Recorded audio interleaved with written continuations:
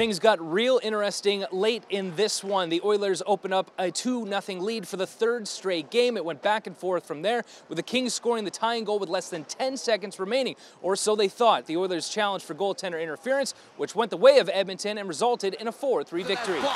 Downey again, one last shot, shoots, Talbot the save. Now hold on here. They're going to take a look at this. After review, we got the puck completely over the line, so we got a goal. Following the coach's challenge issued by the Situation Room, there was goaltender interference. This is no goal. I think you summed it up perfectly. It was a little wild there.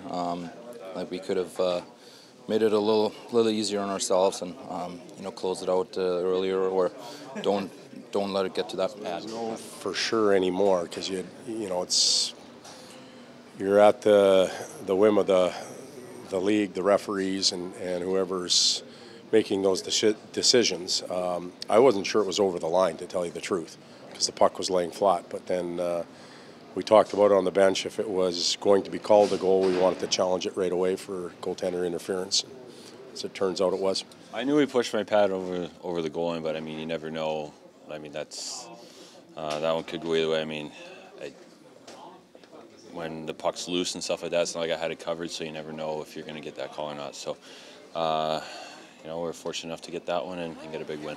Draisaitl's goal was his 7th in his last 11 games. Michael Camilleri had 3 assists against his former club. This is the Oilers' first win at the Staples Center since November of 2011. Edmonton continues this road trip in Anaheim tomorrow at 6 p.m. Mountain Time. Chris Wescott, Oilers TV.